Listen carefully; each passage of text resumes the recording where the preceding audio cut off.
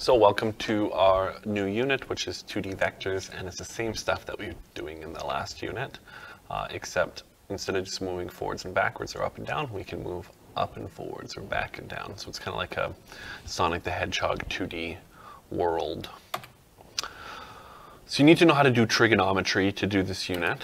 So you need to know Pythagoras' theorem, which is a squared plus b squared equals c squared, which you do in junior high, so most people are pretty good at that. But you learn this in grade 10 math, and it might be a little bit more rusty. SOHCAHTOA, where this is adjacent, this is opposite, and this is hypotenuse, if this is the angle that we're trying to find. So this is all on our data booklet. So if we just take a look under trigonometry and geometry, you have SOHCAHTOA in case you ever forget it on a test. So I'm going to do a couple examples to refresh your memory. So I'm going to find theta here.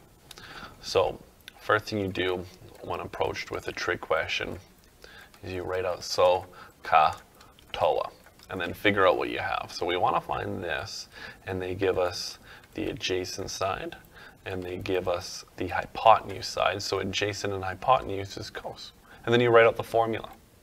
The formula is cos theta is equal to adjacent over hypotenuse. And it's just a formula. Just rearrange this formula. We want to isolate this, so we have to move cos down below. Right? And we could move cos down below, but that's not how we write it. Because if we move cos down below, it'd be 1 over cos. But another way of writing that is cos negative 1. So when we move it down below, we make it cos negative 1, but that's how we write it. So it's going to be cos negative 1 of our adjacent side, which is 4 meters, over our hypotenuse side, which is 7 meters.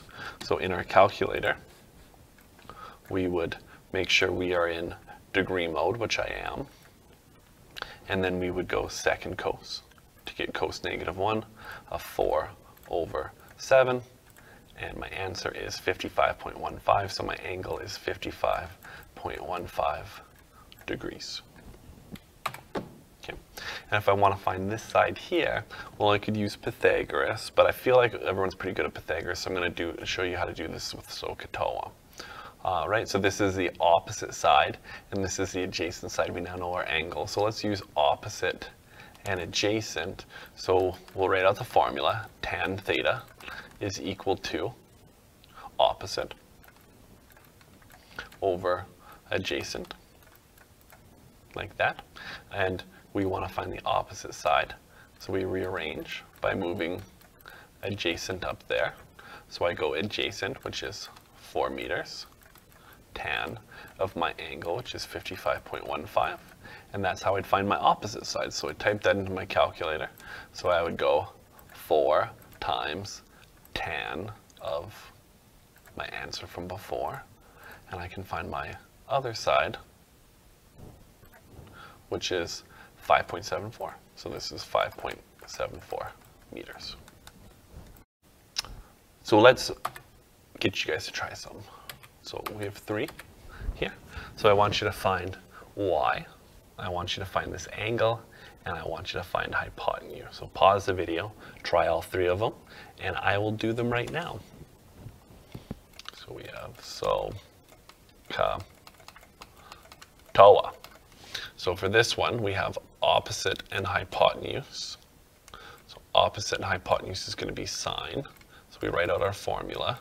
Sine theta equals opposite over hypotenuse, like that. And we want to find opposite, so we move hypotenuse up top. So my hypotenuse is 10 meters, and then sine of 20 degrees. So I pop that into my calculator. 10 times sine 20, and I get 3.4. We have 2 sig digs. 3.4 meters. Okay, for this one, I have opposite and adjacent, so I want to use tan. So we write out our formula. Tan theta is equal to opposite over adjacent. I want to solve for theta, so I move tan down below, or I call it tan negative 1. So I'd go tan negative 1 of opposite over adjacent. And my answer would be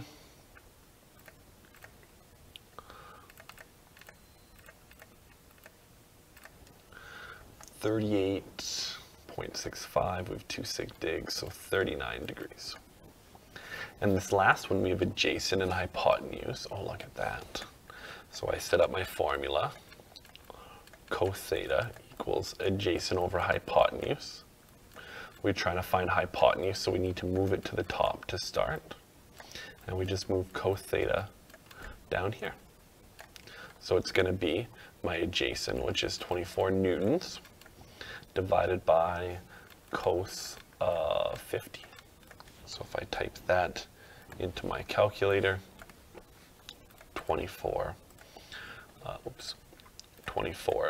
divided by cos of 50, make sure you close your bracket, then you end up getting 3.37. We have 2 sig digs, so this is, oops, I already forgot what it was. This is 37 newtons. And that's how you do trig, just like that. So what we need to know is how to communicate 2D vectors. So there's 3 different ways that we're going to learn. So the first way is cardinal, or sometimes they call it the physics way. Start with north, west, east, or south, and then state the direction and the angle your line is pointing from that starting position, which doesn't make a lot of sense, but when I do some examples, you'll be like, oh, okay, that's what's going on. So with this one, we just use north, east, south, and west. The second one is called bearing, and you start north and move clockwise. So that one looks like this, and we use degrees. So this is 0, we move clockwise this way. So this is going to be 90 degrees, 180 degrees, and 270 degrees. And then the last one is RCS, where you start east and move counterclockwise. And again, we use angles for this one. So this is 0, this is 90, because we move counterclockwise, and this is 180, and this is 270. So we'll just use this as a reference later if you're studying for this. So communicating 2D vectors, so let's do an example. So this is 30 degrees right here, and if we were doing it the cardinal way, we would go north, east, south, and west. Okay, so this is the way that I say it. I find saying it like this helps. It's touching the north, so I'm not going directly north, but I'm going 30 degrees east of north, and that's how we would write it, 30 degrees east of north. And when doing things cardinal, there's always a second way of doing it, because if this is 30 degrees, then this is going to be 60 degrees, right? And it's touching east, so I can say, well, I'm not going directly east, I'm going 60 degrees north of east. And when doing these, if you find it one way, all you have to do is 90 minus this number and swap these. So 90 minus 30 is 60, and east of north becomes north of east. When doing it RCS, let's switch up our color.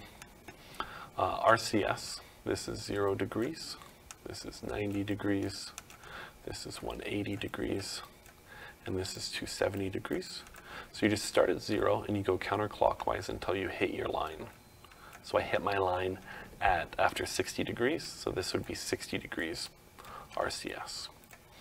And then bearing is when we start up top and we do the same thing. So this is 0, this is 90, this is 180, and this is 270. So I start at 0 and I go clockwise until I hit my line, so this is 30 degrees bearing. Okay, we'll do another example here. So if we want to do this one, it's north, east, south, and west. So I'm not going directly west, this is where it's touching west, but I'm going 45 degrees south of west. So this is 45 degrees south of west. And then this one is also 45 degrees. So it's touching south, so I'm not going directly south, I'm going 45 degrees west of south. Okay, and then in terms of RCS, I switch up my color. This is 0, this is 90, this is 180. So I go 90 degrees, I go 180 degrees, then another 45, and then I hit my line. So that means that it is 225 degrees. And then bearing for this one's 0, this is 90, and this is 180. So I start at 0, I go clockwise, I go 90, I go another 180, and then 45 more. So this is also 225, and it's just this is the only place where they'll be the same. They just happen to be the same in this situation. So let's do a board question. So I want you to try these on your own, and I want you to communicate it with 3 different ways. Well, you can do it both cardinals ways, so 4 different ways technically. Okay, so pause the video and try it out. So north, east, south, and west, right? So this one's touching west. I'm not going directly west. I'm going 40 degrees north of west. So my first one would be 40 degrees north of west.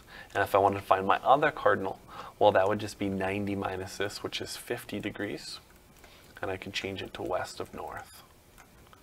Okay. In terms of RCS, this is 0, this is 90, this is 180. And I know that this is 50 degrees here. So I go 90 plus another 50.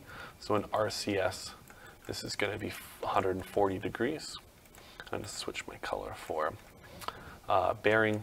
So this is 0, this is 90, this is 180, and this is 270. So I go 90, I go 180, I go 270, plus another 40 would give us 310 degrees. Okay.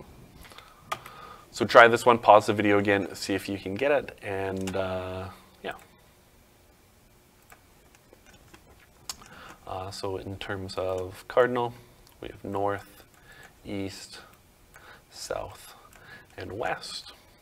Okay, so this angle here is touching south, so I'm not going directly south, I'm going 80 degrees east of south.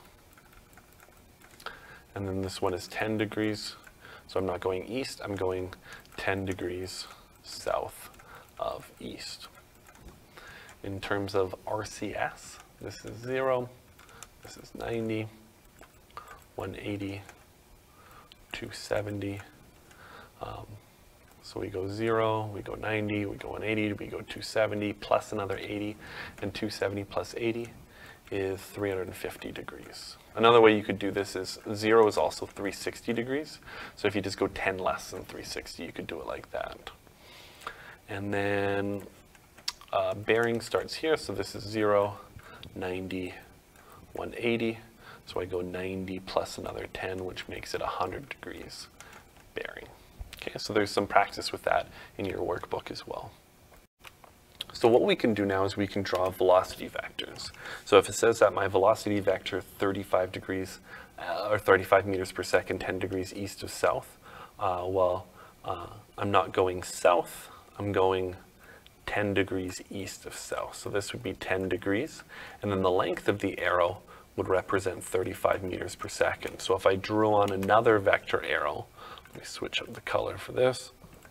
If I drew on another vector arrow, so RCS 120, so this is 0, this is 90, so it'd be another 30 degrees. So this would be 30 degrees, and I'd want to draw my arrow shorter. Oops, I drew it too long already. So let me erase that line. So because it's only 20, I want to draw a shorter arrow, and this is 20 meters per second. Okay. So now that we know how to communicate vectors, we can connect two vectors together by using tip-to-tail vector addition. So when you have two vectors, you can find out the resultant vector by using the tip-to-tail technique. All you have to do is stack your arrows tip to end or tip to tail, and the resultant vector is found by connecting start to end. So what I mean by that is, say I have two vectors. So someone is pushing on something with a speed of 10 meters per second east, and another person is pushing on 10 meters per second north. I don't want to connect them end to end like this. What I want to do is I want to stack them tip to tail, like that. So that's stacking them tip to tail. And then if I want to find the resultant, meaning if how is this object going to move? If a person's pushing at 10 meters per second east and another person's pushing at 10 meters per second north, how fast is it going to go and in which direction? So I can draw my resultant arrow in like that, okay? And I know that this is 10, this is 10, so this is going to be 45 degrees, and this is north, east, south, and west. So I'm not going east, I'm going 45 degrees north of east. Okay, we'll do an example with it. So Mike walks 2 meters south, then walks 10 meters east. What is his total displacement? So we have to add these two vectors together. So what we need to do to start is draw a tip-tail vector addition. So I draw 2 meters south, and then I add that tip to tail 10 meters east, and I draw my 10 meter arrow longer. So this is my displacement here. This is what I'm looking for. So to find the magnitude of it, well, this is a side, this is a side, this is hypotenuse. So I just have to use Pythagoras. So a squared plus b squared equals c squared. So if I'm trying to find c squared, then I square root that like that. So I just go 2 meters squared plus 10 meters squared. I'll square root, and I can find out the length of that third side. So it's going to be 2 squared plus 10 squared. And then I square root my answer, and I get 10.19. Okay, so this is 10.19. Technically we have 1 sig dig, but whatever. 10.19 meters is fine. Now we also need an angle. So people always wonder, if this is my triangle, what angle do I find? Do I find this angle? Do I find this angle? Or do I find this angle? And my answer to that question is, you always find the angle that has no arrows on it. This has 2 arrows on it, this has 1 arrow on it. So this is the angle that we want to find. Okay, and then you draw in a little coordinate, north, east, south, and west. Right, so we're trying to find this right here, this one right here. So if we want to find this angle, well, we have opposite, and we have adjacent, so we can write out so ka toa. And if we have opposite and adjacent, we want to use tan. So we have tan theta is equal to opposite over adjacent. And I want to find theta, so I got to move tan. So I make it tan -1, and I'm ready to go. So if I tan -1 opposite, which is 10, over adjacent, which is 2, and type that into my calculator,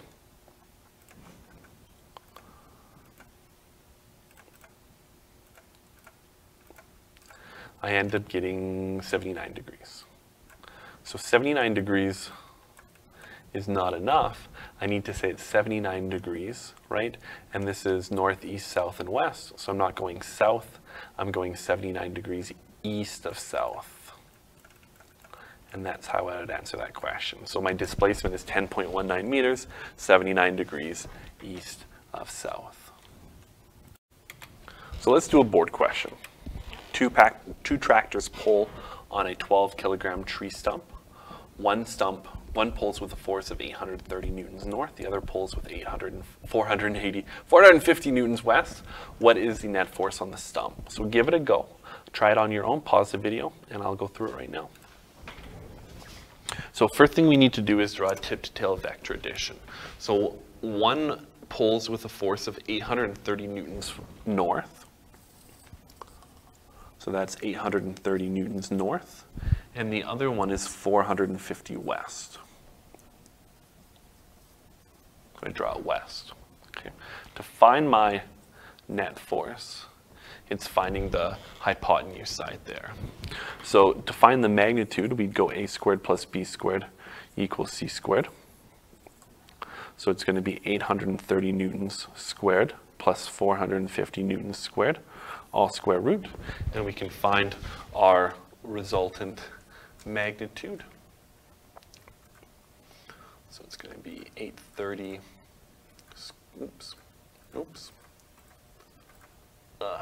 let's just try this again.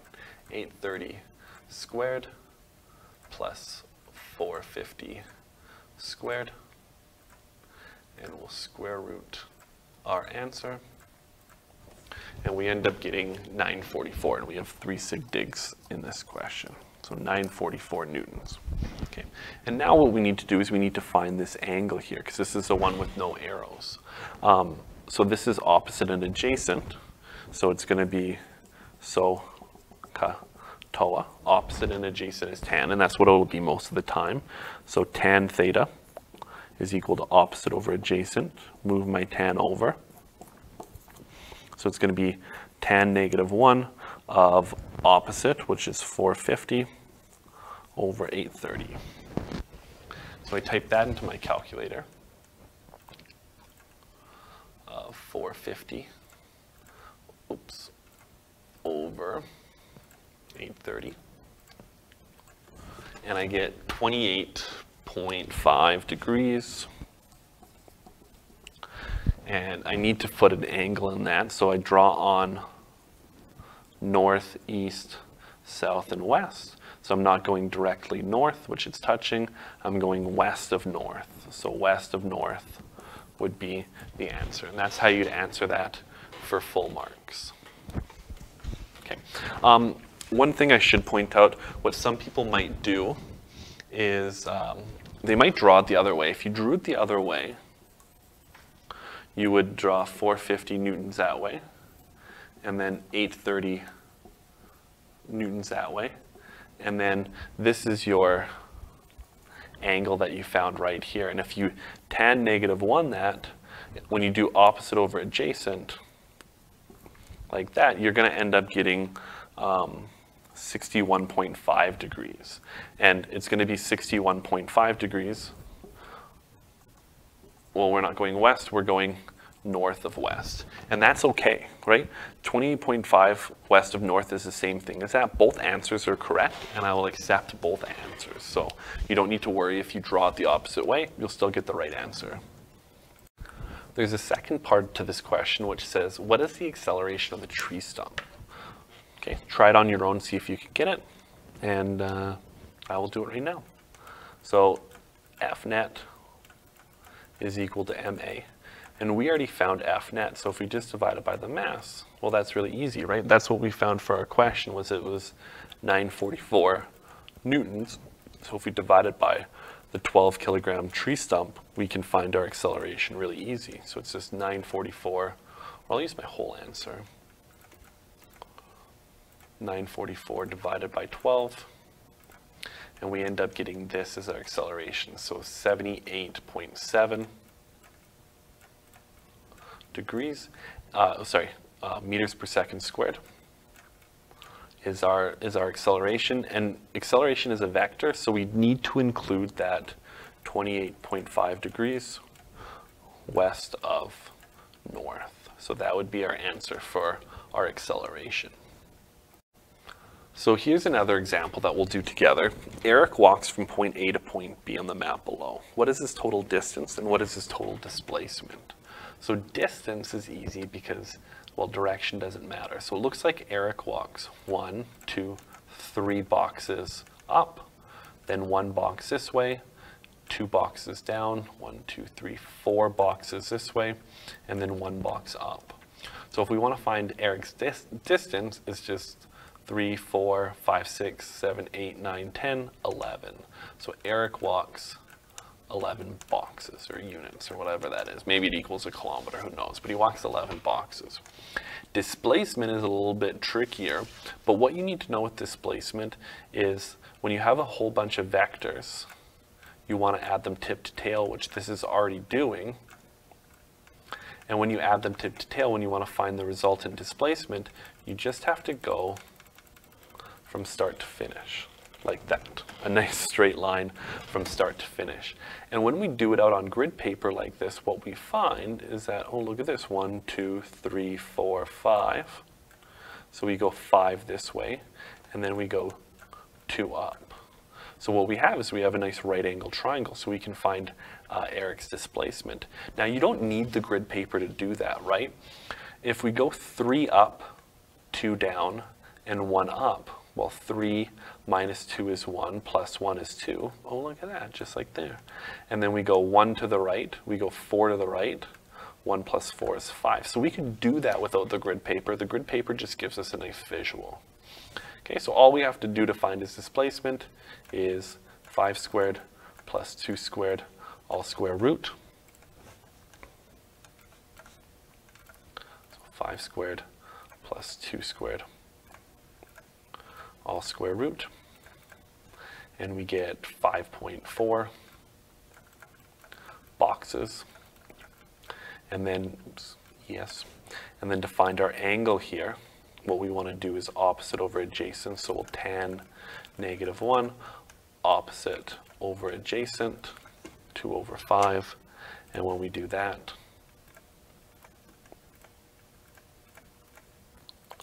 we end up getting 21.8 degrees. And we draw on our little coordinate here, north, east, southwest. So I'm not going directly east, I'm going north of east. And that would be our answer for our displacement. So let's do a board question here. Okay, so pause the video and see if you can do this. So half moose, half chicken walks all these directions. So we can use our grid paper. So we have 5 kilometers east, so 1, 2, 3, 4, 5. 4 south, 1, 2, 3, 4. 2 west, 1, 2. And then 3 south, 1, 2, 3. So we go from start to finish to find our displacement. And then to make a nice right angle triangle, this would just be 1, 2, 3, 4, 5, 6, 7 down. And 1, 2, 3 across. So 7 and 3. So I can finish this on the calculator. So just be 7 squared plus 3 squared, and square root that. That's our magnitude in kilometers. And then we want to tan -1 opposite over adjacent, so 3 over 7. Like that. So we have 23 degrees. And this angle right here is what we're finding. So we have north, east, south, and west. So it's touching the south, so we're not going south, we're going east of south. So this is 23 degrees east of south. So let's do one last example. So a car travels 120 kilometers west for 100 kilometers. It then turns north and travels 82 kilometers at 95 kilometers an hour. Calculate the magnitude of the car's average velocity. Okay, let's do that. So let's draw a little picture of what's happening. So the car travels west at a speed of 120 kilometers per hour, and it goes a distance of 100 kilometers. And then it turns north, and it goes at a speed of 82 kilometers per hour, and a distance of, oh no, 82, sorry, the speed is 95 kilometers an hour and the distance is 82 kilometers. So if we find this, then it's going to be some information. So it's the question's asking for the car's average velocity. And remember that we find our average velocity by our displacement total over our time total.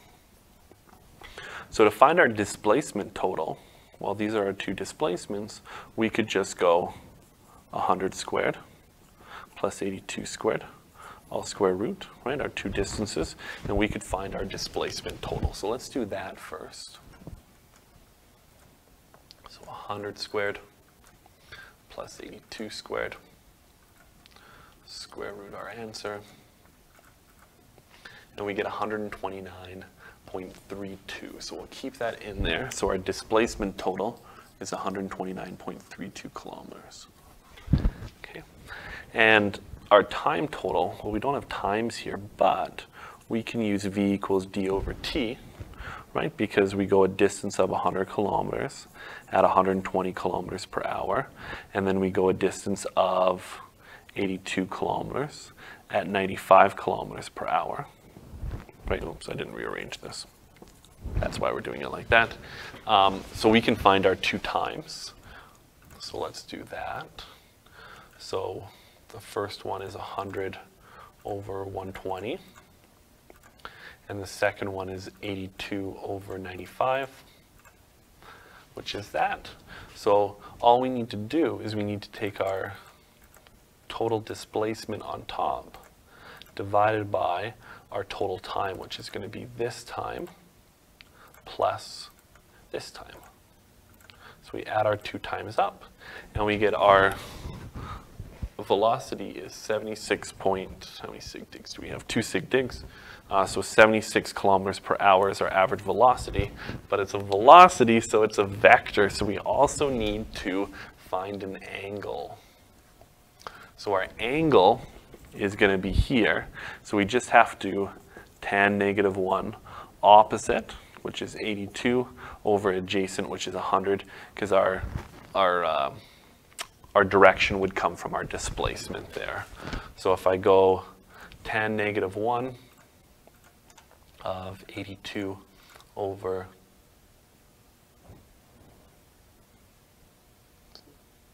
100, I end up getting 39 degrees, and that's 39 degrees north of west.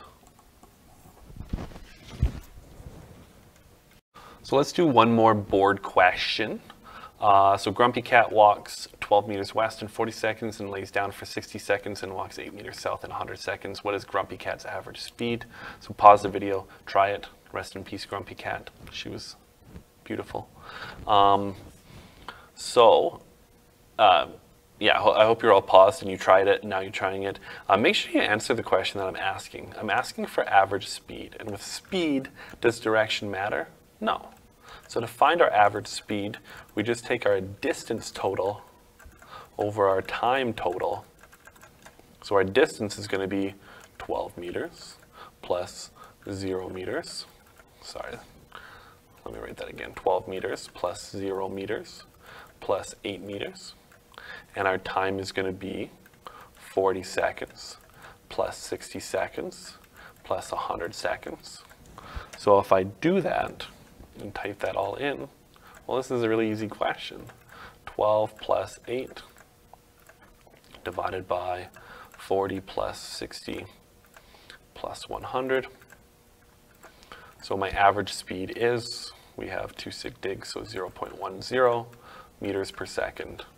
That's it. Okay, make sure you answer the question that I'm asking. Lots of you probably found average velocity. Be careful of that on your test. Okay, this is our homework, not too much. So this is just practicing communicating those vectors. This is tip to tail stuff here, and these are those standard of excellence questions.